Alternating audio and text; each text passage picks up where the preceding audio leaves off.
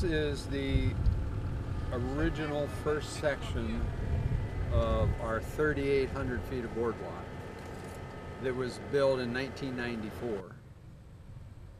And that was through a grant from CDC, the Rotary Foundation funded part of it, and the park funded part of it. And then the Rotary Club took on the project of assembling the panels up in the shop. One winter, that would have been the winter of 1993, presumably, because it went down in summer '94, so it was 20 years old. Held up very well, but it was starting to get pretty ragged, and the fasteners had pulled through and they'd been refastened and they were warped and cracked and checked, and so it was time. And look at this wonderful new 520 feet of boardwalk.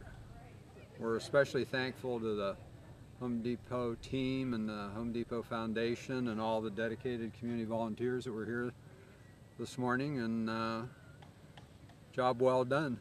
Home Depot has a nonprofit division called the Team Depot Foundation, and they fund grants for veterans projects. So Jim and I got together and we wrote this grant to replace the boardwalk, since they host the D-Day event every year. That way, that event would continue to be accessible for people. So you donate materials? We wrote a grant that paid for all the materials on the boardwalk. For this project, we were given a $6,300 grant, which paid for all of the lumber and fasteners needed to replace this 520-foot section. Okay, did you have people here too? We did. There's a few of us here now, and we had some folks this morning. Okay. And how often do you do projects like these? In our district, we probably do about a dozen a year, and we're hoping to increase the number that we do locally. This is the first one that we've done in a while through our store, and we're hoping to get a few more. So give me a little idea of what kind of criteria you use. They have a preference for veterans projects, so a lot of the projects that Team Depot funds are improvements to single-family homes where you might have a disabled veteran. Oh, okay. Those are the most common ones. This is kind of a unique project for what they offer.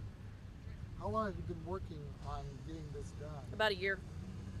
Jim and I have been working on this for about a year.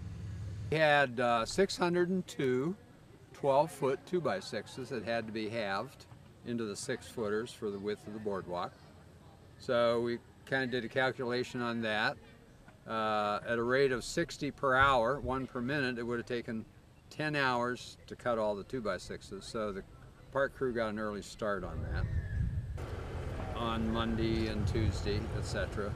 So the 2x6s were all cut to length by the time we started this morning, and then each boardwalk section, it consists of 3 4x4 stringers, and then there's 25 2x6 by 6 foot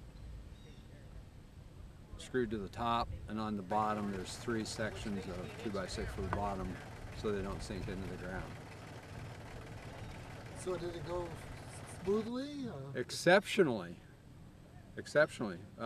Pretty much the panels were all complete by 10:30, 11 o'clock this morning. And then it was just a matter of removing the old panels, which were donated to the Port Authority for repurposing over there. Denver and Joe Raisin, they're going to add on to the end of our boardwalk, so it continues over. So they're going to repurpose the old sections by renovating them with new planks, and so leave something new over in the sandbar area for folks to enjoy also. And it went exceptionally well, I think. Okay. We thought we'd be here till 8 o'clock tonight and probably not get them all installed until tomorrow and the next day and the next day. It's not even 2 in the afternoon. Exactly.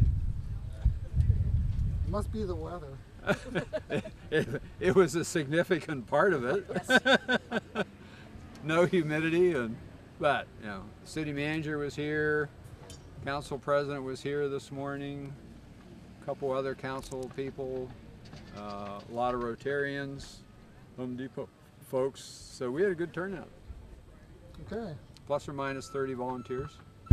Saturday, all this lumber arrived, okay? And we knew that we had to get this all cut and in place. for the 24th. That was our deadline, okay? So we worked Saturday, Sunday, Monday, and finally this on Tuesday. Wednesday was the final day. Yeah. And we're going to have everything in place on this last day.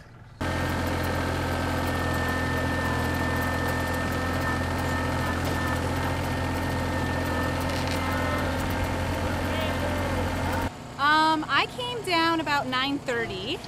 They had coffee and donuts for us, which is awesome. And we took a little break and had lunch, and now we're still back at it. So what basically are you doing here? Well, first when I got here, I was going to do the drill, but the batteries were a little low. So I'm an official rake person. So what I do is I just smooth it out, and then they put the boards down. So it's pretty much my duties today.